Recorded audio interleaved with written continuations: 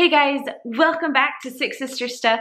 Today I'm sharing with you 3 easy recipes that you can make inside of a steamer basket.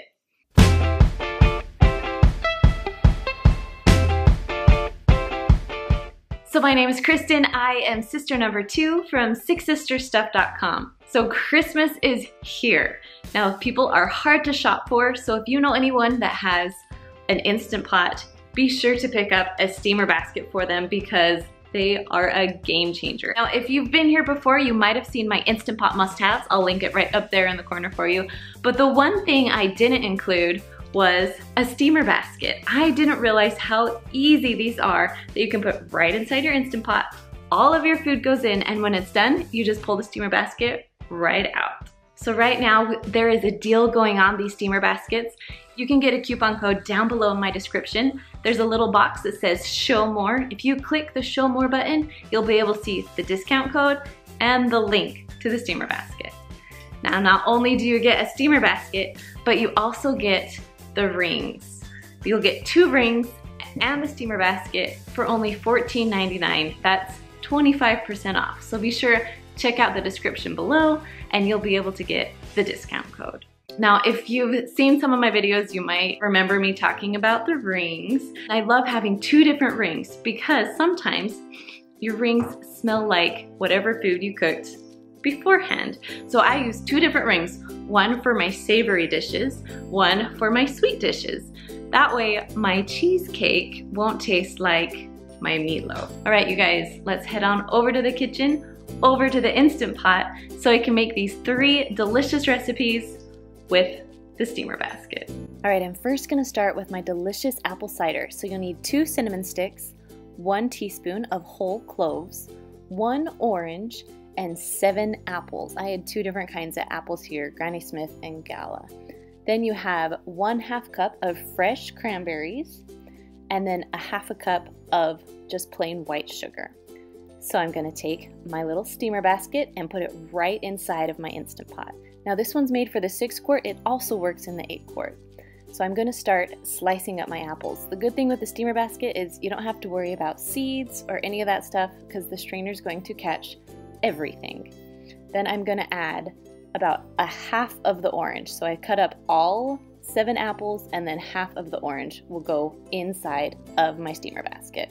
Then on top I added my cranberries, my 2 sticks of cinnamon, and then the 1/2 cup of sugar. You don't have to add a 1/2 cup, you could add 1/4 cup if you're gonna cut back on the sugar, but I like it a little sweeter. Now you're just gonna pour water in until the fruit is completely covered in water. I just wanna show you how awesome the steamer basket is because when it's done, I'm just gonna pull it right out. All right, so I'm actually going to switch out my rings. It's blue right now and I cooked some meatloaf in it the other night, so I'm switching it out for the white one. So if you get the steamer basket, you'll get 2 rings along with it. All right, I'm ready to put my lid on. I'm gonna close it and make sure the little knob is on sealing. I'm gonna do manual or pressure cook, whatever Instant Pot you have, and I'm going up to 15 minutes. Now when it was done, I did a quick release, meaning I turned the knob to let all the steam out. Then I opened up my lid. And I wish you were here to smell it because it smells so good in my house. Okay, so you can take a potato masher. I used a chop and stir. That's one of my most favorite things in the kitchen. And I'm mashing all of my stuff into the strainer so it will get all the juices out of the fruit. Look how awesome that is. All of the apple cider is going into the pot. All right, the other trick I used, I'm holding up the strainer and smashing my juice so I can get just the last of that delicious apple and orange flavor.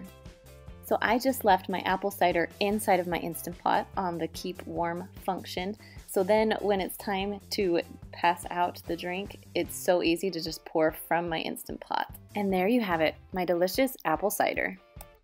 All right, this next recipe, I'm putting my steamer basket in, and then I had some rotisserie chicken that I cooked and used the chicken breast for, and now the leftovers, I am gonna make some chicken broth. All right, so first I'm gonna add 1 onion that's not really chopped up, just quartered, thrown in there. Then I have 2 stalks of celery I'm putting in, and then 1 carrot or a few baby carrots just to give it a little bit more flavor. Now you can add some garlic if you want to. So then I'm gonna add 8 cups of water into my Instant Pot. And that is all you have to do. So now I'm gonna put my lid on, making sure my knob is on sealing, and then I'm gonna push the manual button and I'm gonna go all the way up to about 60 minutes. Now I let it release on its own for about 13 minutes. You can do it for 10, and then I pushed the knob over to venting. When all the steam is out, you can take the lid off and your chicken stock is ready to go. I love this because I get rotisserie chickens all the time, and now I can get chicken broth with it. Now I just like to put mine in little containers, put the lid on and stick it in the fridge just because I usually use it in the next week or so. And that's all there is to it. So the last recipe I'm going to show you is how to do hard-boiled eggs in the Instant Pot with the steamer basket. So I'm going to get 12 eggs here and just put them right inside the steamer basket.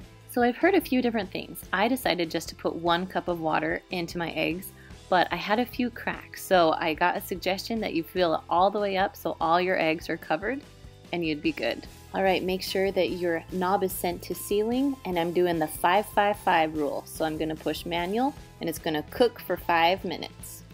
So while it's cooking, I actually have a second Instant Pot that I filled up with water and ice. Alright, so the second part of the 5-5-5 rule is you're going to let it release on its own for 5 minutes before you turn the knob over to a quick release. Once all the steam's out, you're going to lift your lid up. You're going to take your steamer basket out. Beware, it's going to be a little bit hot, so I like to use a hot pad to pull that out. And then I am actually going to put it right inside of my other Instant Pot with the ice. And the third part of the 5-5-5 rule is to let it sit in very cold water for 5 minutes. Alright, once they are done sitting in there for a few minutes, for 5 minutes to be exact, go ahead and pull them out, and I just put them right onto my countertop. Now this 5-5-5 rule is a game changer. It makes the eggs so easy to peel, and they are cooked perfectly every single time. Now let me just cut into this so you can see how perfect it is. So I love to make hard-boiled eggs once a week, and then I just put them back into the container in my fridge so I can have a snack every now and again. Now I've also made potato salad in my Instant Pot where I put the potatoes in and the eggs on top. If I had a steamer basket making that, that would be so much easier. I could just pull the steamer basket out, the potatoes would come with it instead of digging around looking for them.